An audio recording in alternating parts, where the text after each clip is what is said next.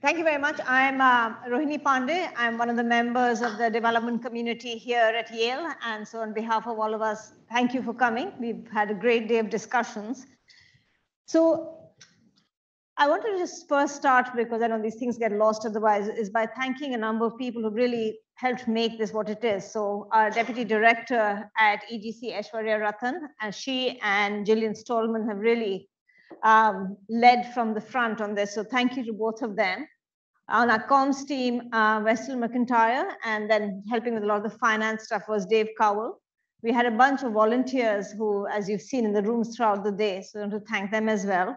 And finally, Shannon, who's really been helping us a lot on the Yale side. So thank you very much. I think none of this would have been possible without all of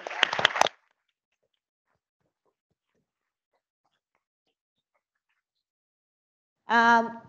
Before we get started, I also wanted to share that next year, NUDC will be held at Harvard.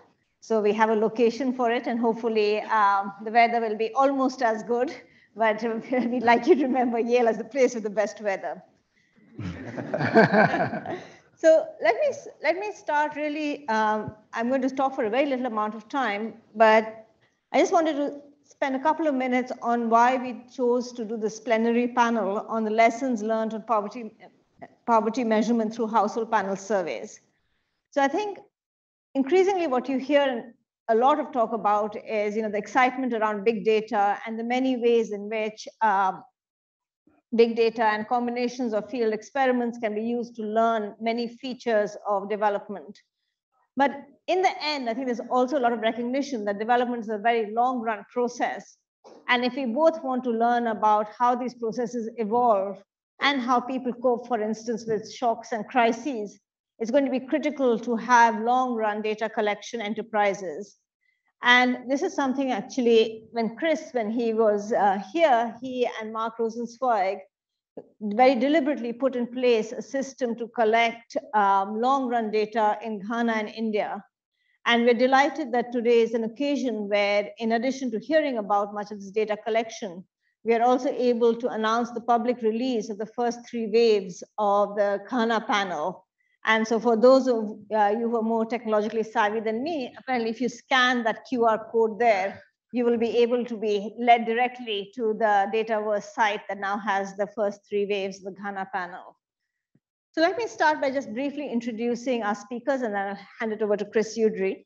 So we're going to start with some opening comments from Chris Udry, who is the Robert E. and Emily King Professor of Economics at Northwestern. I really think Chris needs no introduction, but he's really been a pioneer, I think, and an inspiration for many of us, and in demonstrating how you can both collect long-term panel data, but also, I think, bring together many different approaches to help us learn about development trajectories. After he introduces it, he's going to hand it over to his 2 colleagues at Northwestern, Andre Nickow and Sam Ampaw. Andre Nickow is a research manager at the Global Poverty Research Lab, and he received his PhD from Northwestern in 2017. His interests span a wide range within development studies, with a special focus in evaluation methodology and political economy. He will combine his presentation with Sam Ampaw, who is a postdoctoral fellow at the GPRL, and his research focuses on poverty, healthcare, health, education, digital technologies, and non-farm entrepreneurship. He received his PhD from Nottingham, and before that, his degrees from University of Ghana. After we hear about the Ghana panel, we're going to turn to Graciela Teruel, who's going to talk to us about the Mexican Family Life Survey, which, as many of you may know, is an extremely impressive panel survey that has been used in many papers. Graciela is the director of the Research Institute of Social Development and Equity of Universidad Iberoamericana in Mexico City. She holds a PhD in economics from UCLA. And then finally, we'll turn to our own Mushfiq Mubarak, who is the professor of economics at Yale and at SOM. So I'm not worried about him getting lost and getting his way here. So he will hopefully come soon. And he's going to talk to us about the Cox's Bazar panel, which is a panel of refugee migrants. And so I think quite a different setting. But with that, let me hand it over to Chris. Thank you. Thanks, Rohini. Yeah, it's an exciting day to have the Ghana panel publicly released. So there was a time that high quality data from low and middle income countries was really scarce. W. Arthur Lewis and Esther Boserup could change the way we looked at the world by having a few tables of data from customs records and a few anthropology case studies. This weekend makes it abundantly clear that that's just not true anymore. There's the rich data that's available from RCTs, from expenditure surveys, from administrative data, from remote sensing data. Their availability is facilitating really rapid progress in how we understand the world. In this setting of rich data, as Rohini actually started to mention, what's the use of these big household panel survey data sets? When Mark and I started thinking about this, our goal was to set up a lab in which people could think about development in new ways.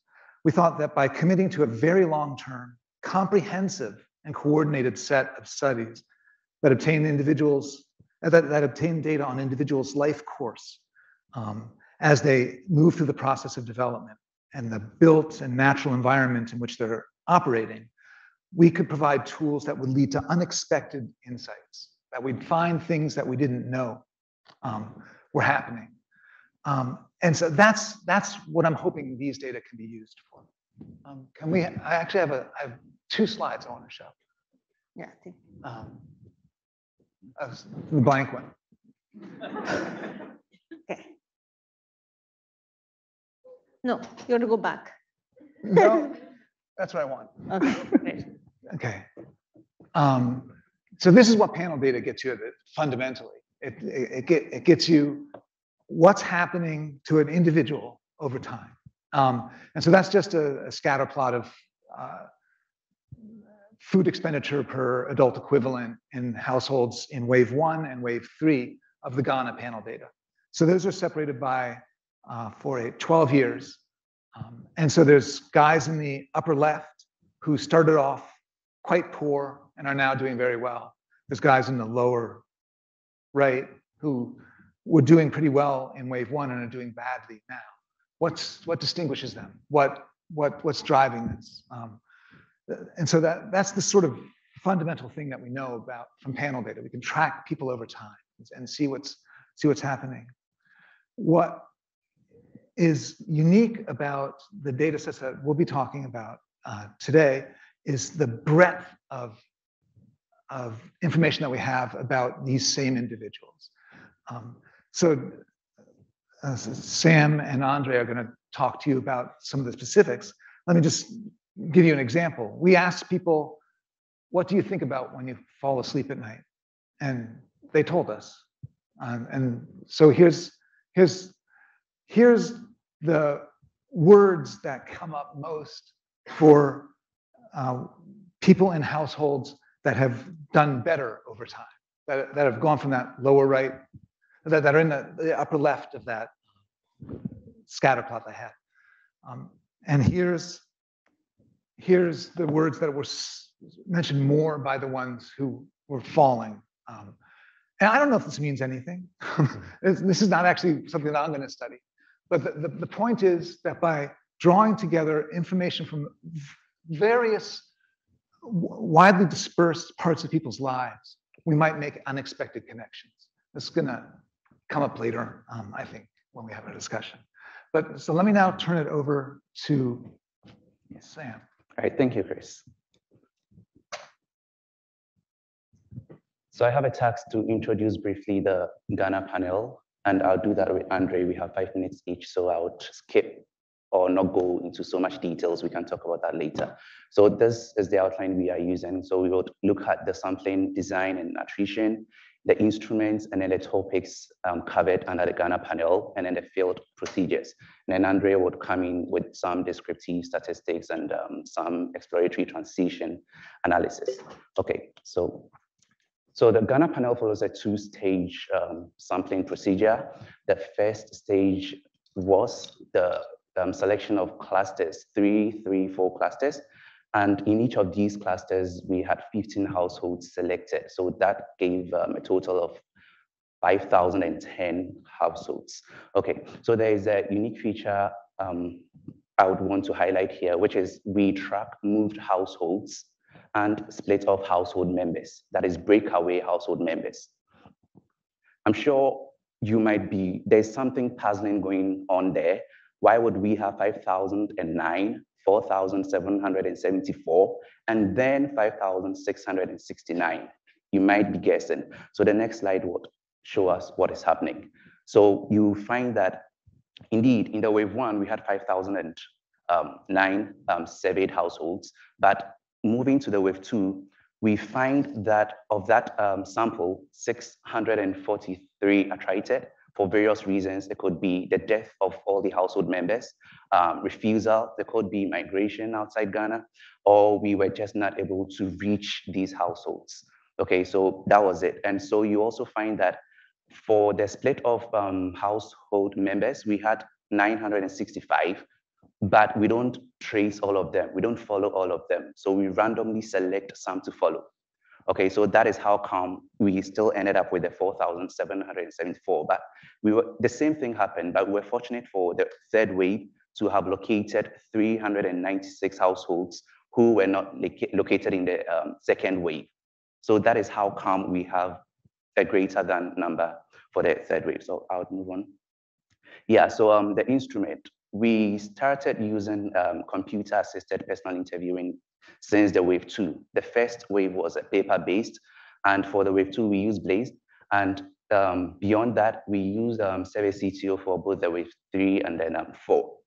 Okay, so here are some topics you can find in the Ghana panel. And for the fourth wave, we have introduced some new questions, which we find relevant in recent times. So Ghana recently introduced some policies, and we think it best to include such questions. So an example is this electronic transaction levy. So we wanted to know what people thought of it, and then some feedback, because this was very controversial. And then there's also the planting for food and jobs. So we ask questions also on that. And we also include social media questions. Okay, so if anyone is also interested in internet speed data, we have it in there. So quickly, the field procedure, I'll just run through it because I have just 2 minutes left.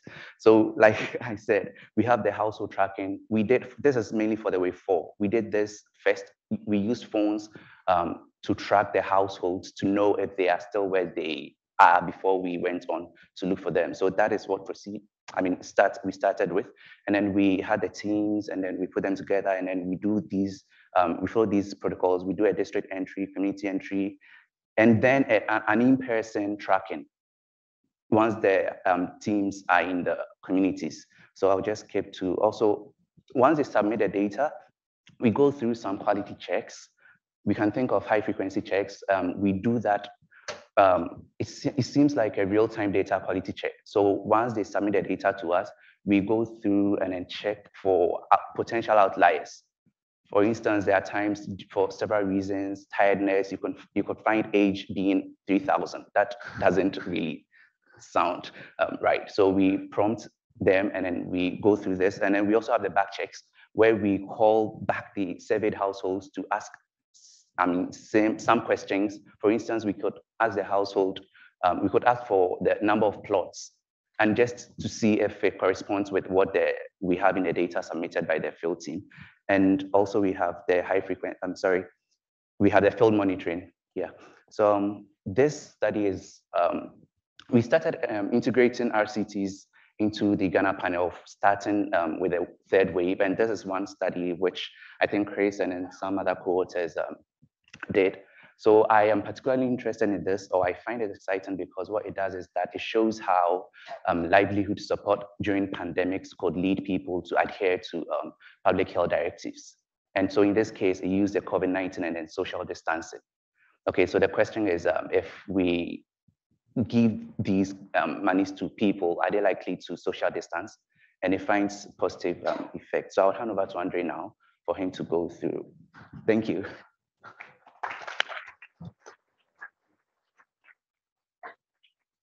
You go forward. Forward like that. So thanks very much. This has been a great conference so far, and I'm just going to use the next few minutes to talk about a few of the types of exploratory data analysis that can be very quickly, readily, easily done with Ghana panel data. So we decided to take 3 example variables that represent different types of,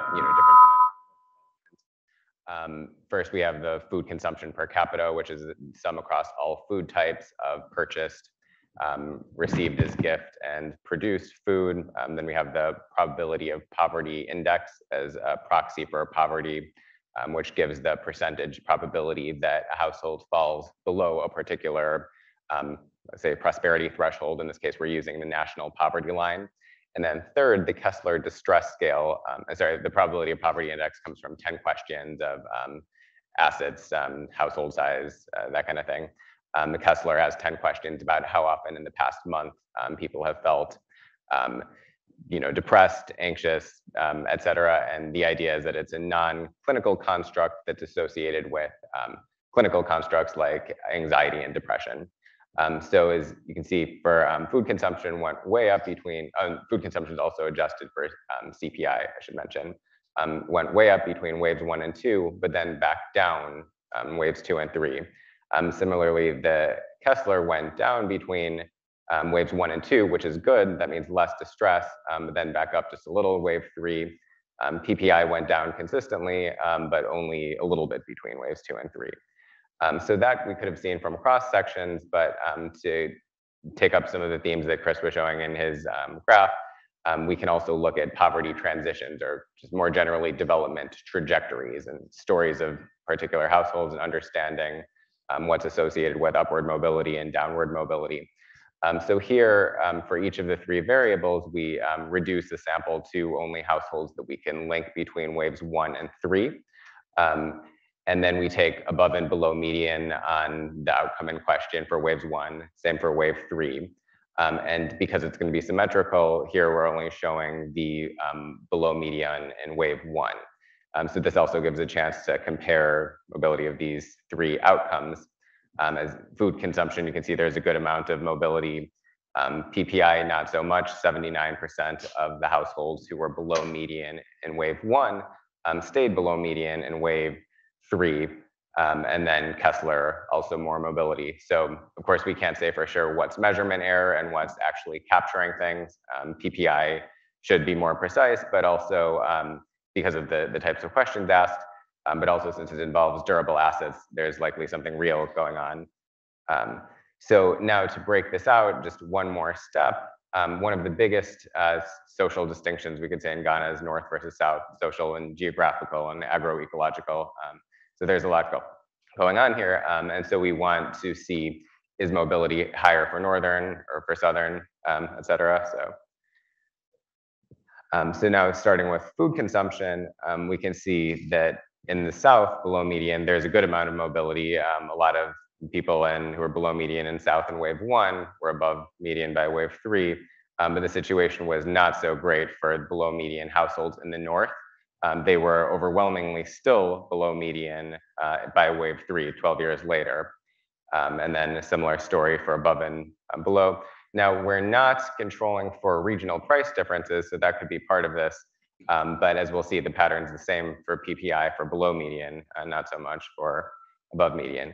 So this is a much starker table, as you can see, especially point you towards the second row, where 96% of the households who are below median in the PPI index in wave 1 stayed below median in wave 3. And so then psychological distress, on the other hand, there's a lot more movement. And so, of course, we're thinking not only about the actual trends, but about how these different variables are capturing different constructs that might vary more quickly in real life. And we're thinking about potential threats to measurement error and other validity concerns. So these are some density plots like Chris showed, and you can see on the left we have the South. Most of the households are above the line, meaning that they had experienced upward mobility, and it's the opposite for the south. So I'll actually wrap up there. There are some other interesting findings with farms and plots, but yeah, so we very much hope that you all use the data and share the results with us, and maybe even present them next year at any UDC. So thank you very much.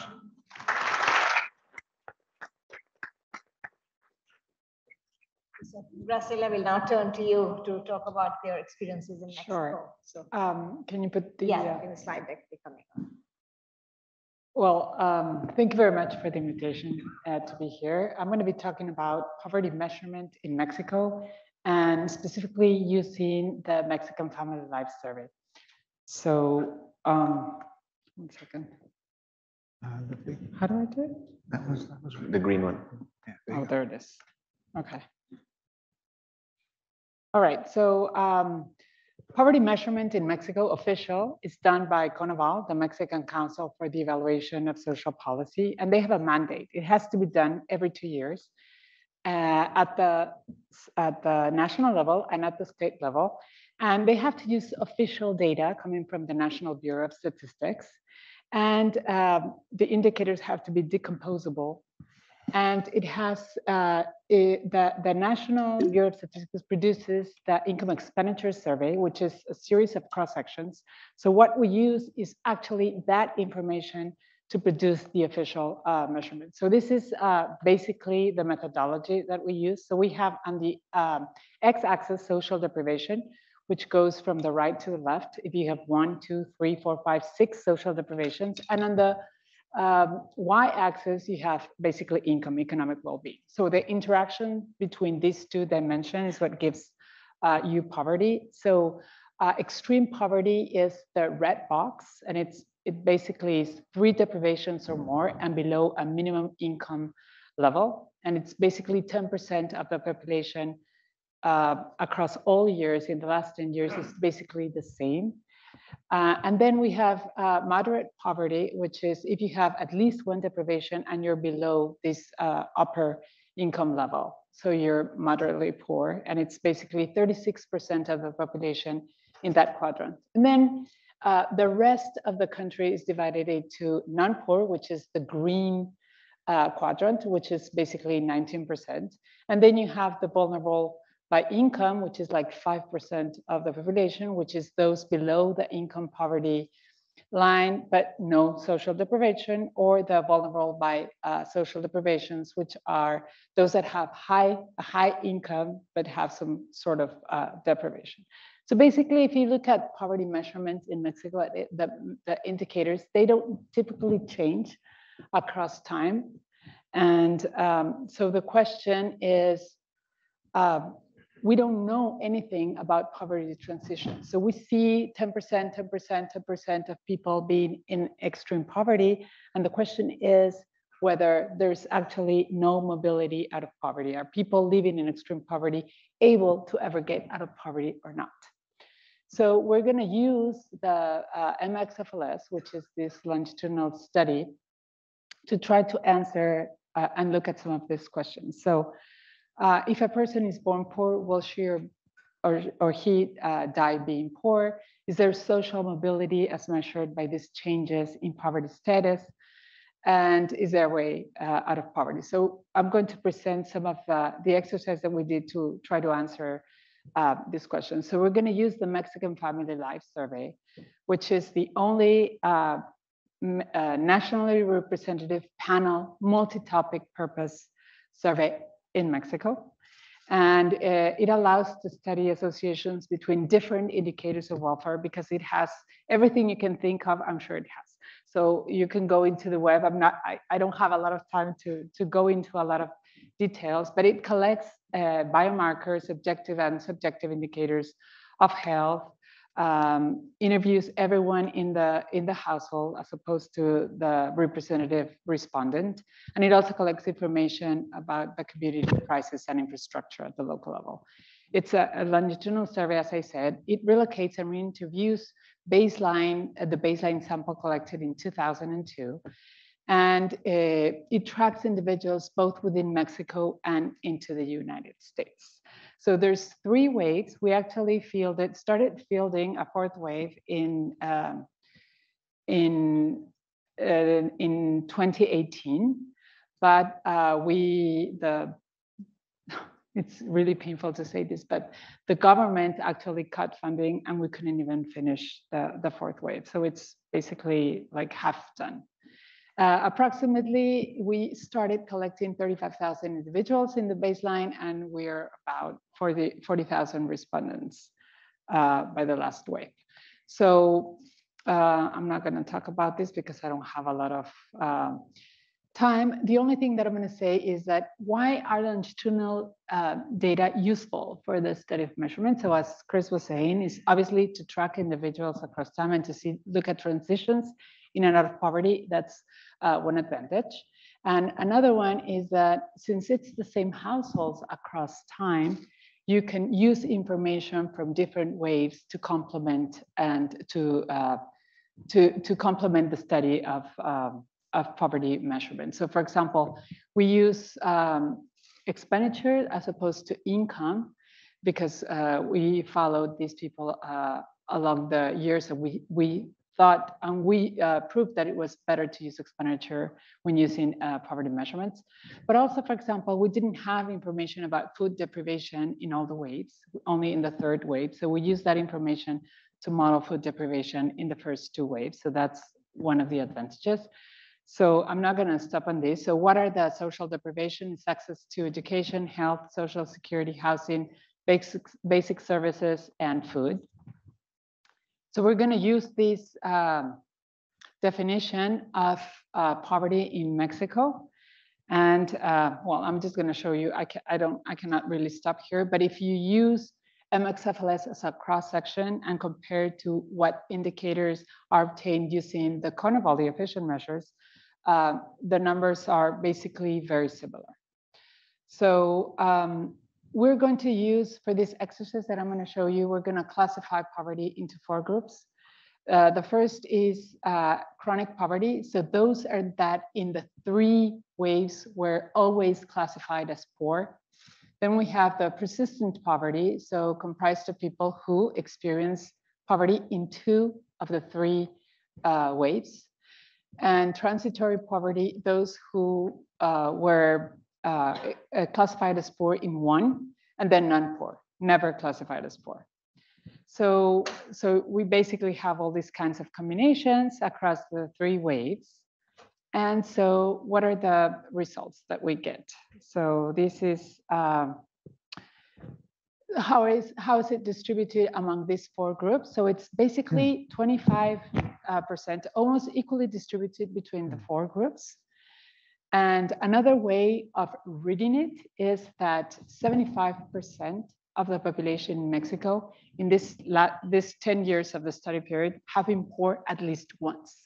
So this is a different way of interpreting these results. And if you look at, for example, the extreme poverty, which is the lowest one, extreme chronic poverty is less than 2% in Mexico. Extreme persistent poverty, 5%, transitory 16%. So another way of putting it is that 1 out of every 5 people in Mexico have been in extreme poverty in this in this study period of 10 years.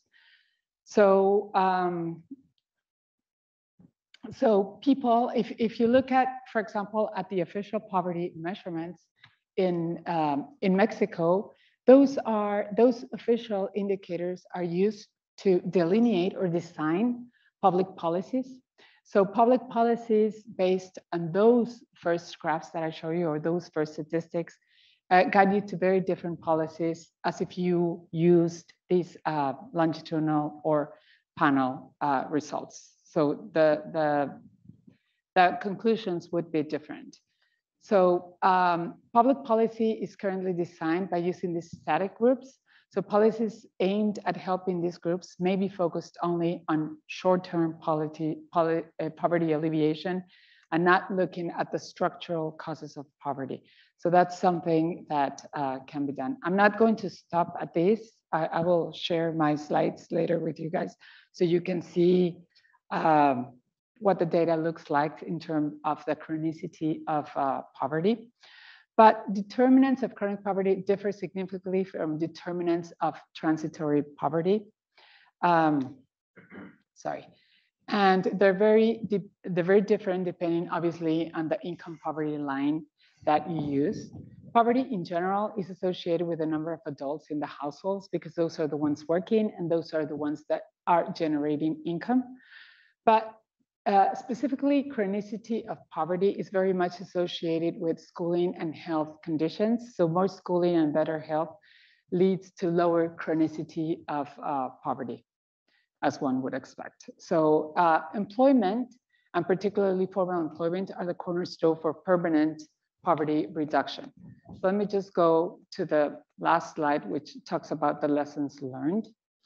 And I would say that longitudinal approaches give more information, and information that is more suited in order to delineate or design effective public policies. This multi-purpose component also adds a lot because you can use a lot of a breadth of social demographic indicators to design these anti-poverty projects. And typically, and this is something that I will just be my last comment that I think is something very nice for you guys working on these topics, is that a lot of our countries, especially in Latin America, are suffering from, our democracies are suffering and we're shaking. And also the data collection is shaking in our countries. And there's some countries in Latin America that are not being able to collect data to study poverty or to study anything else. So it's a very good idea for efforts, that efforts can be done from the academic point of view to collect this kind of data so that we can produce poverty estimates and we can compare poverty estimates over time. So I'll stop here. Thank you, Graciela.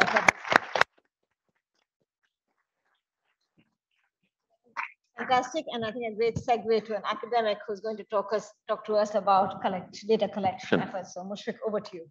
Thank you. I'm sorry I walked onto the stage late. I couldn't find the building. It's amazing. I mean, given the excellent presentations we've heard from Ghana and Mexico, I'll do something different. First of all, I won't have slides, but I'll try to focus on how the specific activity that we have in southern Bangladesh in Cox's Bazar district is different, but also how it connects to other efforts. And but first, before getting into it, when Rohini Aishwarya, the leadership team here, asked me to do this, I thought it was a fantastic idea to have a plenary session that highlights like data public goods, right? Because often in these conferences, we have like some special talk that's elevated, whereas I feel like this is exactly the type of conversation we should be having. And hopefully this incentivizes people to also contribute to various data public goods. But I should say more broadly, Rohini, Aishwarya, Nick, Vestal, Jillian, everybody, fantastic, professionally organized and managed conference. Thank you so much from all of us. Okay, so the Cox's Bazar Panel Survey, CBPS, it's focused on a very unusual and very specific population. The Rohingya refugees. We had a large influx of Rohingya refugees from Myanmar into Bangladesh in 2017. There were lots of Rohingyas before that, and actually we started a data collection process with them even prior to 2017. And then suddenly in the middle of preparing, we had close to 1 million people who showed up in the matter of a couple of months in a country that wasn't very well prepared to handle such a large influx. And so at that point, to Yale leadership's credit, everybody was thinking about, okay, how do we contribute? And we decided that maybe we should start asking some questions and collecting some information that might be useful for policy, right? And so that led to identifying, we need to understand what's happening with this particular population, right? That's important because, there was going to be a case in the International Court of Justice, right? And it was important that their voices be heard because Aung San Suu Kyi was presenting the Myanmar voice, right? And so we needed systematic data. And then the Myanmar's commentary always was, oh, these like journalistic accounts, they're not representative, et cetera. So we wanted to get some representative information about the trauma that the Rohingya had experienced.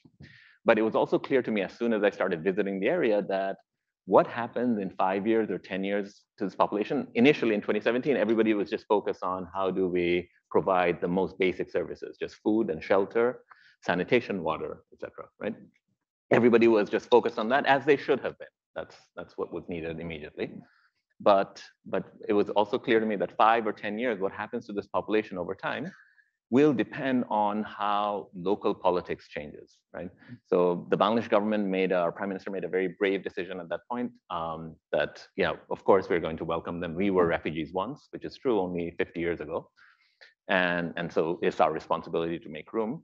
But as soon as people start getting impatient with their presence, because the people who live in the area, they themselves are deprived and poor, right?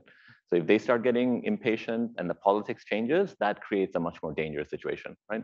So therefore, we decided to do the survey not only of the Rohingya, but what we call the host community, so people who are already living there. And then there's a third population of pre-2017 Rohingya arrivals who were trying to, it was illegal for them to be there, but they were trying to kind of then blend into the population. But also to have a contrast, not only the host community that was immediately surrounding the camps, but host communities that were farther away from the camps, just to have that contrast as well. Yeah. So now let me now get into the details of the data itself. So we decided to, in order to create a sampling frame and then have a sample of 5,000 people that we would follow around in a panel, right? We first had to have touch points, like kind of a sampling or like a census type exercise. So we had to have touch points with about 55,000 people or households. So what we ended up doing was, okay, so from those 55,000, we'll choose these 5,000 to survey intensively over time. And the other 50,000 was, we just made it available to researchers saying, look, here's a sampling frame, we've already done that exercise, like something that might be costly, right? And we would welcome anybody who has ideas on, let's say they want to run interventions that might be beneficial to this population, whether it's cash transfers or psychosocial work, et cetera. So researchers can come in and use that sampling frame.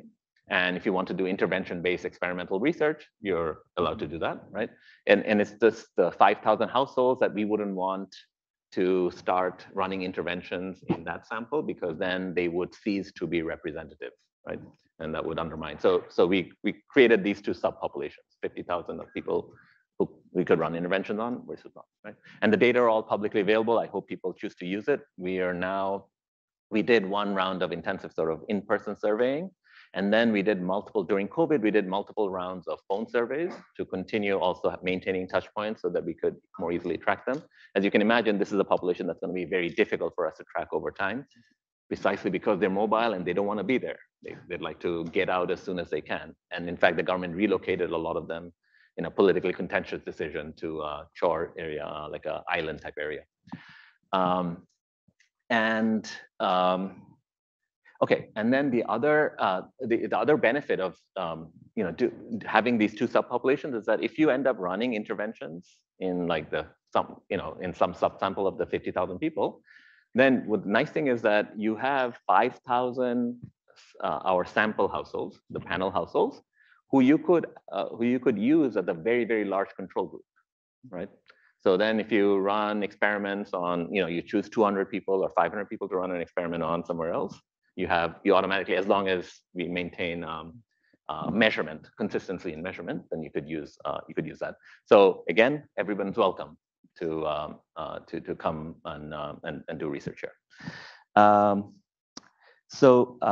Yeah, one other point I'll mention about the importance of a panel. So there was an unintended benefit during the COVID period, which is that I learned that like during COVID, suddenly, of course, everybody had to stop our in-person data collection activities. But thankfully, we had, along with this sample and other areas in Bangladesh, we had a sample of people whose statistical properties we had some understanding of, so we knew what adjustments we'd have to make. Plus, we had their phone numbers, and we also knew that the phones were picked up only 3-4 months before, right? And so that allowed us to quickly, in March 2020 itself, start doing high frequency data collection for these populations. And so for example, actually across the Ghana survey and other countries and the Bangladesh surveys, we ended up writing a paper. So even though Chris and I were colleagues for a decade, we never managed to write a paper together. He left, And during the COVID period, we did, right? Thanks to all this data. Okay, so one, one like sort of tangible example of how the panel dimension helps. Now, it turns out there's a lot of seasonality, right? Which is not a surprise to any development economist. Like within year, there's a lot of variation in people's outcomes. And so COVID just happened to hit. In some countries, it happened to hit during a good period, like a harvest period, where people had grain stocks. In other countries, there was a pre-harvest period, right? And so we were learning, thankfully, once you have a lot of the pre-COVID data, right, you could track, as long as it was high frequency enough, you could track what kind of seasonal variation there was. And that allowed us to say that, look, in this country, maybe people aren't suffering so much right now, right? But that's not good news, because relative to the same season in the previous year, it was actually really bad news, right? This is why also I think when we all contribute to these kinds of data public goods, they sometimes pay off dividends for us in unanticipated ways. And the final thing I'll mention is about partnerships. So even though Yale was willing to, for the first round, was willing to pay for the survey themselves, we ended up partnering with the World Bank and UNHCR. And that's been very useful because those two organizations, I mean, other than funds and money, they also have really good convening power, right? Which is really valuable. So for example, the way our UNHCR partnership works right now, we figured out that they're not particularly useful in terms of like statistical decisions, sampling frames, et cetera. But the UNHCR country representative is very, very useful in telling us, sort of keeping the pulse of like, what is it that we need to know in the next round, right? Mm-hmm. So essentially the partnership we have is that they tell us, okay, here are the policy questions that need to be answered so that our research team can be responsive exactly to that. And here I should, I'm here on stage talking, but the person who's over time taken on the lead PI role, Paula Lopez Pena, she's at Queen's University, and she has been maintaining a lot of those relationships. Thank you. I'll stop there. Thanks very much. So we're a bit short of time, but we wanted to take a couple of questions from the audience. But let me start by abusing my privilege as moderator to ask a question to the panelists, and any subset of them can answer, which is, we've heard a lot about these fantastic data sets, and as Mushfiq highlighted, it's really an amazing public good that's being provided to us. But when I put on my hat of thinking about when I'm talking to our students or to young researchers, we always emphasize that, don't start with the data set, start with the question. So I was curious how you would like us to think about that, given that we've been sitting here and sort of saying, here are all these data sets that you should use. So maybe Chris, I'll get you to start. Most of you shouldn't use them. I think you get to be driven by your own interests. But if those interests coincide with the extremely broad set of data that's being collected in each of these three surveys, it's worth taking a look and just playing around with it. And so even though your interests might seem very different from what people who have used the data before have done, that doesn't mean it can't be used for what you're interested in. So just take a look. Yeah. Graciela, do you have any other? Yeah, I would say in the case of the Mexican Family Life Survey, it's a very rich database, has more than 2,000 questions. So basically, I mean, there's lots of things and lots of modules that have not been exploited. So you can exploit, obviously, the longitudinal component and looking at very, very, very different questions. I say you go and dig into the web page, and I'm sure you'll find a question you're interested in. So, while Rohini framed this as like some tension between data first or research question first, right? And I totally get that. My conversations with PhD students, we also emphasize the same thing. But I don't think it always has to be a dichotomy like that, or it doesn't have to be in tension. Partly because I am just continually amazed by young researchers, PhD students, unbounded capacity for innovation, right? So you have data, and as long as we do the simple, boring things of like, okay, let's just make sure we ask all the questions that seem relevant rather than like thinking about what are the interesting questions. Like people come up and then they merge that data with like other policy changes or something, and we're amazed at the outcome. So for example, after the collecting the Cox's Bazar panel survey, right? So I was always trying to think about, okay, how do I merge the Bangladesh side with Myanmar side, given that it's impossible, especially in that particular state in Myanmar where the Rohingya used to live, right? To collect data, but we were able to, you know, one of our PhD students who is here now, Jaya Wen, who's at Harvard Business School. So she works on conflict, she knew about the conflict data. And so we now merged those two and have started thinking about how the propensity for the Myanmar military to engage in genocidal acts, right, varied across different, and what the trauma effects were. Anyway, so I'm not concerned that you'll find fabulous things to do. I don't even know what they are, but that's the point. Yeah. We take some questions right there at the back. I think there's someone on the mic.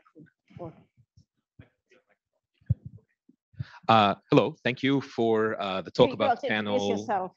Oh, sorry. My name is Remy Levin. I'm at the University of Connecticut. I'm extremely happy that you're talking about this because I've used both the IFLS and the MXFLS in my research, and I think they're incredible data sets. One thing that I want to ask you, though, is as far as these longitudinal data sets, one of the kind of primary constraints is how persistent they are over time, right? And so we've now gone a decade without another wave of the MXFLS, and we're coming up on 7 or 8 years without another wave of the IFLS. And so I'm just wondering if we're ever going to see like new waves of these data sets, because, you know, at some point they start getting stale and there's more things I'd like to do with the data. And it would be great if we had more of it, you know? Yeah, that's my question. So. Well, I feel exactly the same. We did collect like 50% of the data in 2018-19. We're actually trying to work on weights in order to be able to use at least that part. What we're doing as well is contacting these people via phone for the ones that we have phones, so that we can sort of keep contact with them. So in the possibility that we could collect another wave, then it would be easier, because I mean, tracking people is hard in Mexico, especially now, given obviously all the insecurity there is. So so keeping contact with them so that they don't forget about us is crucial. So we're trying to do that, and we're doing everything we can to come up with the funds to continue the study, because we believe it's a unique study, and especially from the Family Life Service, the Mexican Family Life Service has this extra component of tracking individuals to the US. So it's really unique. Yeah. Can I add something? Yeah, very good. There's a question down there. You can come down so much. Oh yeah. So I'll just add that your point about the phone surveys, that's something that's become a really big change in the way that all of us do research, right? Like the work from home type regime change that's happened, that's also happened with the way we're surveying things. And it's a great way to cheaply collect high frequency data and also maintain contact with a panel of households, so that the in-person survey where the finding rates increase. I'd love to hear what you all think about doing more individual level stuff in those surveys. The ability to measure individual level poverty, for example, within households. It's very important for all kinds of gender issues, of course. I know there are trade-offs for agriculture, also very important, looking at individual level plots, things like that. Just wondering what you all think about that. Yes, you're the individual plot person. So I think it depends on the context and the question. And so we're striving to collect data at the individual level where we can, and it's relevant. So obviously anthropometrics is at the individual level, businesses and farming and income is at the individual level. Consumption, we don't even try, just because it's too much of a challenge. Although we'd be open to adding a module to try to do that in some subsample, for example. Lady behind. Thank you. So I wanted to ask a question to Mushfiq about this very, very challenging survey among refugees. I was particularly interested to know about if you got special way to deal with the challenge of tracking those refugees. And also what you mentioned is that you keep this separate sample of 5,000 households or individuals, which you say are perhaps representative. But we know that when people are escaping from violence, they may not want to be found, they may not want to be tracked. So what do you do with this? And thanks for your collaboration, which is very, very interesting. Yeah, those are excellent questions. On the first question of, how do you track? It's a particularly difficult population, absolutely, right? There's no magical solution that I can offer. You can, like, how you're imagining it's difficult. It is actually true. It is difficult. Now, what we are doing is that we actually spend some extra money, some of our budget, in just making almost useless from the perspective of research phone calls, right? Just to have like touch points and conversations and seeing whether they have new SIM cards, right?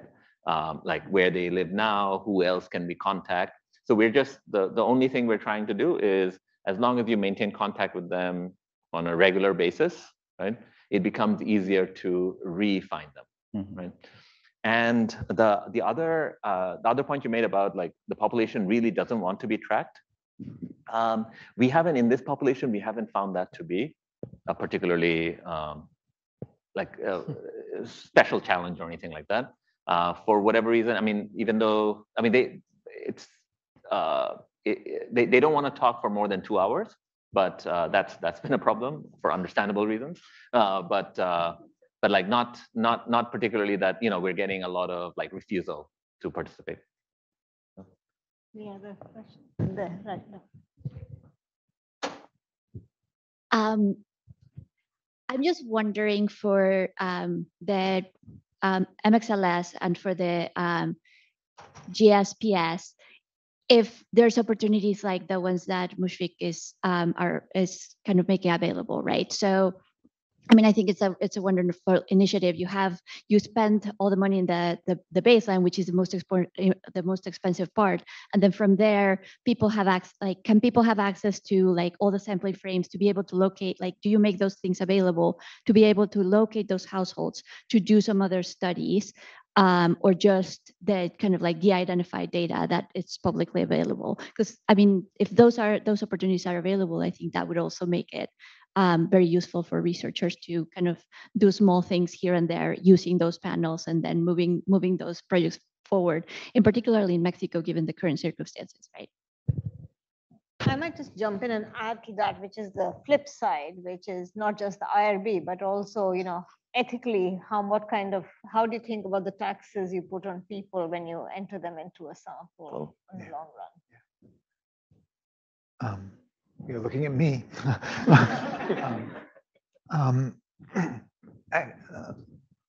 I'll hand off to Sam in just a second. So the ethical issues are really important. It's clear that a determined person could identify a household in our sample just from the data that, even though it's de-identified. If you were to be a detective, you could go find them, and that's a problem. And that's also the main barrier to just letting any researcher join in to do an experiment or add a small module.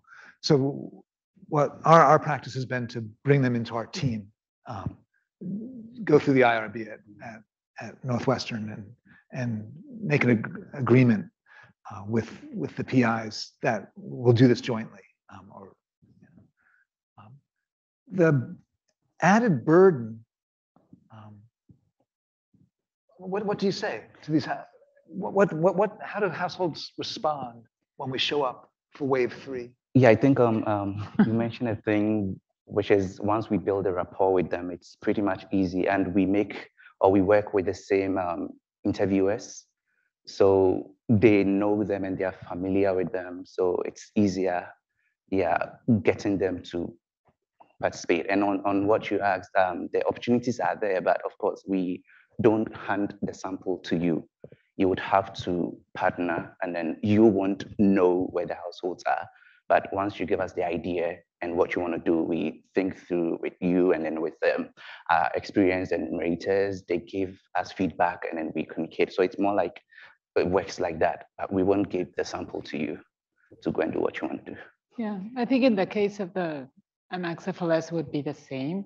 We have to take very good care of our sample, right? So we would be definitely open to working with very different groups, but we would have to work together. We've done experiments in the past as well, and it's worked very well. Yeah. Knowing Yeah. that you guys are open to this, it's wonderful to know, right? Yeah. Now, I'll chip in. I think we currently, the fourth wave of the Ghana panel is ongoing, and we have like some PhD students collaborating with us, and then also some other, I think UC Berkeley. Yeah. Yeah, so we have some other teams from UC Berkeley collaborating with us on some studies. So we are very much open. Yeah, I think you talk to Chris, he will get you in. So another dimension of the ethics that's particularly that we have to be careful about, problematic for us, is that we're talking about a population that has recently experienced severe trauma, and asking questions about trauma. So something we had to think carefully about. Not that I'm not saying we got it right, but I'll just tell you what challenges we had. Is that, you know, if you make people relive their trauma, does that do longer term damage, right? And so we had in place, for example, if you're going to ask a set of questions, that we will have, support services available should you need it later. But here's something I was surprised by, that, and even Paula, my co-PI, who normally works in like psychosocial areas, was surprised by, that people were really willing and wanted to share their stories, right? So we had a big qualitative component as well of the survey, not just collecting a set of yes, no, or numeric responses, where we like wrote down sort of narratives of their stories. So I think we're out of time. I think, Shannon, if you have any instructions to give us for the next stage.